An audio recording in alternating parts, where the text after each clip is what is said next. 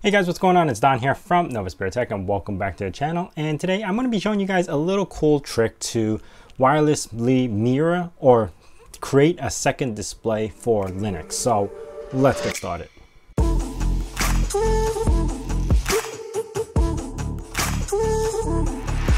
Now, a couple of weeks ago, I did a video on GNOME RDP and how great it was. Then I started jumping into this rabbit hole of research and I was trying to look for some sort of software that would do screen mirroring, much like VNC, X2Go, TeamViewer, AnyDesk, stuff like that. I was just diving myself deep into it, and then I came across a realization on how to create a second display wirelessly with any device that is either browser enabled or that could install the app like TeamViewer or something like that. So it's a very interesting approach. It's actually not that hard, which I accidentally came across. So a bunch of you guys may already know this, but yeah, it's very interesting.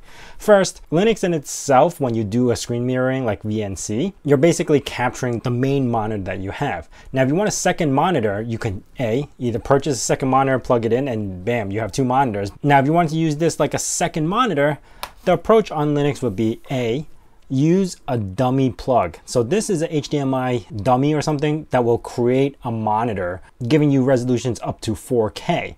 Now, there's another way in Linux, not in Windows, but in Windows this would work. But in Linux, you can actually create something called virtual screen, which requires Intel graphic card. But we're not going to be jumping into that today. I could actually leave a link down in the description on how to create a virtual dummy screen. But on Wayland, it's a little bit harder and it depends on the graphic card you have. So instead of jumping into that, we are going to be dealing with only the HDMI dummy plugs. Now you could get one of these, or actually 3 of these in a pack for $9 on Amazon, which I'll leave a link down in the description below for. So there are plenty of softwares that you can actually use this technique on. So say VNC, you could actually just tell VNC display the second screen and basically you have your second monitor. Now there are specific softwares that actually do this in Linux called DeskScreen and Wayless. And I've tested them both, which works really well because that is actually geared towards creating a secondary monitor on one of these devices using your Linux. So I'm going to show you guys how interesting it is. So the first application we were talking about is called DeskScreen. They actually do have a GitHub as well as a website, and you could just download either for Windows, Mac OS, and basically what it does, it creates a mirror of your screen, but you can wirelessly display your second screen through a web browser. So this is one of the applications. The other one is called Wayless, and this one is pretty interesting as well. I think this one works a little bit better and it's more updated because the last time it's been updated was a couple of days ago compared to the DeskScreen.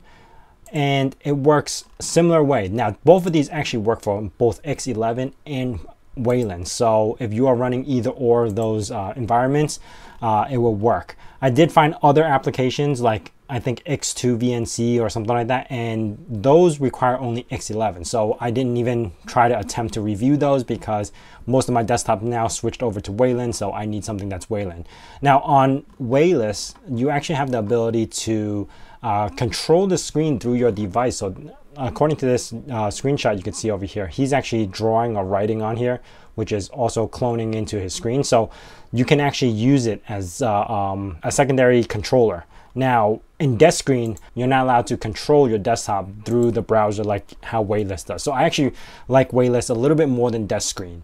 Now it also has hardware acceleration for AMD and also NVIDIA if you enable those. So yeah, either way, you could play with each one of those softwares, but DeskScreen has support for older browsers, which I think is a little bit better for older devices if you're not able to get Wayless to work. So I'm going to show you guys how it looks because the installation process is just about downloading the deb or downloading the app image depending on what flavor of Linux you're using. When you're done downloading it, all you have to do is just run the application. So I'm going to show you guys right now. All right, so here I have my dongles plugged into this laptop, so technically I could get up to 3 monitors, 1, 2, and then a third one.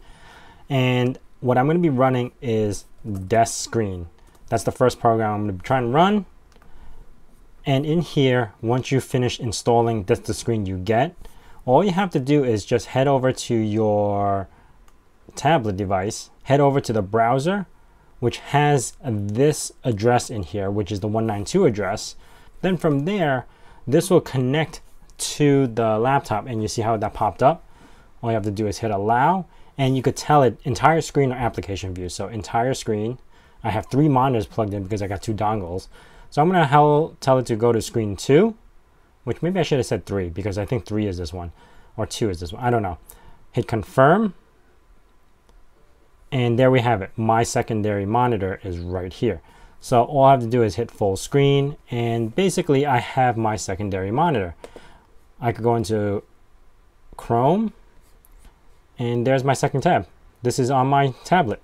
If you really wanted to, you can actually just set up a secondary display or third display using like another device, like so, and then you could get another, like the third or fourth display using desk screen. So as of right now, I just closed out of the application. This should actually cancel out. And if we were to try Wayless, I don't think it works with these older browsers. But here's the other application for the Wayless, which is you have to add your access code, your port number, and then you could actually enable VAAPI or INVEC for NVIDIA, start, and then that's your port that you need to connect to. So in this browser now, I could actually just click on that for the port. Well, I should go to it. It's going to ask me for the access code, which I made 1234. All right, so because, let me see if I can rotate this. I have now both my displays working. Over here, I could just do 1234. Oops, I'm typing in the wrong device. 1234, log in.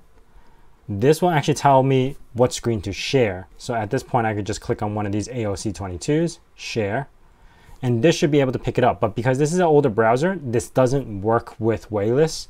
So instead, I will actually be using this guy, which this works perfectly fine with. So I actually enabled this to be my secondary screen.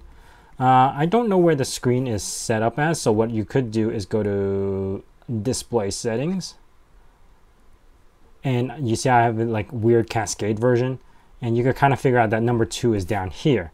So if I was to click and move this around and click and move this over to somewhere else, fix up my screens a little, apply, and now this screen number 2, that's what it's telling me, keep changes. Yeah, I should be able to display stuff over there. And here you go. See, I'm sending the browser over. Now, it's not as fast as you think it is. You can see I'm moving the browsers and stuff like that. It's all right. I mean, if you're going to play multimedia on this, it's not going to work properly because you are using wireless and wireless. You might get a little bit better performance if this was Ethernet, but still, all I really need to display is maybe a chat or Discord or something on another screen. This will work perfectly fine. And that is it, guys. I mean, it's super simple to set up. I don't know why I didn't think of this idea before using the dummy plugs as a monitor display. This will actually work on Windows or Macs, where you just take a dummy plug, plug it in as a secondary display, and use whatever remote desktop session thing you want to use, like TeamViewer, AnyDesk, or anything, and use that as a second screen either onto your mobile device or onto an old tablet. So I thought it was a pretty interesting approach, especially those two applications that I just showed you, which is Wayless and Desk Screen. Those are specifically made for this type of a setup where you have a dummy display. It was just a very interesting approach on now. If I wanted to, I could probably get 3 or 4 displays on my main PC or any Linux desktop. So ultimately, I'm recycling some of my old tablets again, just for multiple displays. Anyway, if you guys like this, please hit that like button. If you guys have any questions about this, hit it down in the comments below. And if you guys are new to this channel, consider subscribing and also hit that bell notification icon so you know when the next video is going to be out. And as saying my nerd cave, hack till it hurts.